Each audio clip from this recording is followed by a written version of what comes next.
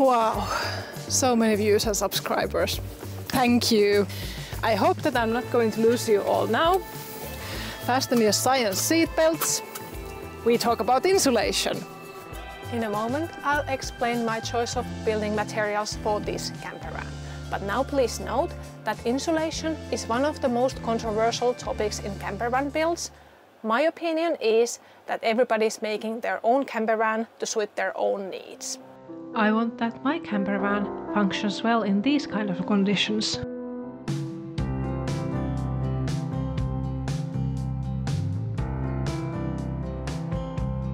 Hey, how is it going? I'm a traveler from Finland who wanted to share adventures, technical challenges and fun of living in a self-made camper van. Welcome aboard! Hey, and welcome to today's video. The Finnish folklore calls these weeks after New Year's the ox weeks. It comes from the saying that you need to be strong like an ox and work like an ox to survive to the next public holidays. This is how the winters are sometimes in Finland too. But anyway, I'm going to talk about the insulation of my camper van in this video, and I hope that it brings some joy to those who are designing or building their own camper vans. Here is what the insulation is for: radiation, conduction and convection. Radiant heat transfer occurs, for example, when sun emits heat through windows. As you see, I don't have many windows in this camper van. Conduction. I can see it in practice when I touch here. This is insulated with the elastomeric foam sheet, this one. It feels warm. But instead here, in the seam of the gasket, I can already feel some condensation water, and this conductivity lets the outside cold air creep in inside the camper van, and this collects moisture.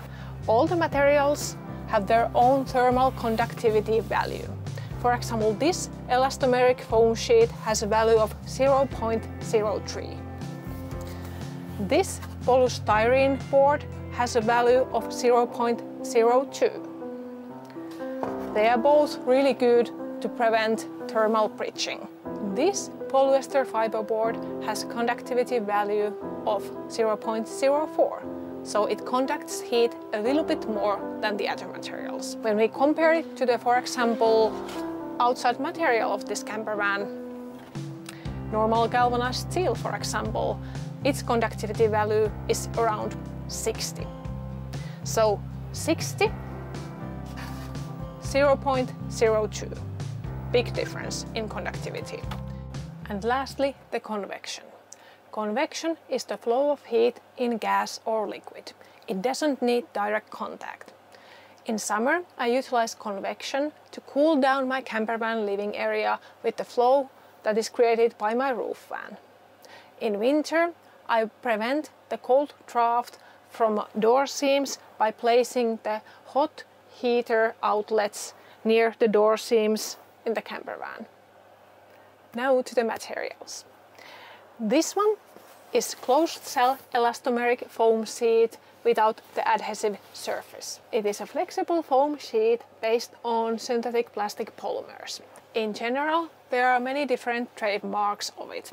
For example, Armaflex, K-Flex, Skyflex, Kimco Isover and Airflex. They all have a little bit different qualities, such as moisture resistance, fire performance and environmental considerations. For example, more or less sustainable manufacturing based on the process chemicals they use and the harmful residues that are left over in the final product. Moving on. You might have noticed that this doesn't have any sticky surface. It is because I decided to use this. It is a solvent-free adhesive designed for elastomeric polymer sheets. It is a water-based adhesive and it is a valid option to the traditional integrated adhesive surface. It is more expensive and much more difficult to spread, but I think it's a good option if you are looking for solvent-free solutions. There was another product available too. It was a two-component glue designed for marine purposes, but the problem was that the manufacturer didn't promise the compatibility with elastomeric polymer sheets. Next material is panels made of heat-bound polyester fibres, a good alternative to, for example, Havelock wool. They are said to be antibacterial and mold and mildew resistant. They are completely dust-free, which makes them really nice to work with. They are certified by Finnish Allergy and Asthma Federation, and they have really good fire rating class. For the floor insulation, I selected expanded polystyrene board. It is very rigid, so it is a little bit difficult to fit in all the corners, but I think the insulation qualities make it really nice for the winter use. Now, a spray foam warning. This camper van contains flexible polyurethane foam sprayed into the structural beams of the ceiling, on the upper walls and a little bit on the floor. I know many cases where the spraying of foam has gone wrong. It can break the spot welds or other attachments of the sheet metal, and it can make the van outside bumpy and buckled. It also brings certain limitations for repairs, for example, to welding. But we have a certain expert in our family, and they offered to select a flexible spray foam and apply it for us. Thus, we selected to fill the upper structural beams, the sides and the floor, and minimize condensation this way. Finally, the last insulation material. It is polypropylene and butyl rubber insulation tape. Because of camper van's sheet metal is such a good thermal bypass because of conduction, it is not recommended to place plywood directly onto it. It needs the thermal break. And this 1.2 mm layer is very good for it, because the butyl rubber layer vulcanizes around the attachment screws and brings a layer of really high tensile strength and low permeability to water. Now you know the materials, and I will explain the practical steps of insulation. In practice, it took 3 months. We worked only on weekends, and I have made a technical blog about the whole journey. If you wish to know more, I suggest that you visit the technical blog that I will link in the description. First, I covered tightly all the sheet metal surfaces with the elastomeric foam sheet, and I used the water-based solvent-free adhesive to glue it. There were 3 exceptions. Firstly, the bottom side beams, I let them breathe. Secondly, the channel underneath the door handles, I let them breathe too, because they leak water. Thirdly, I ensured all the wiring harnesses, cables and lock mechanisms had room for maintenance if they need some repairs. Second step, I filled the cavities with this polyester fiber insulation sheet.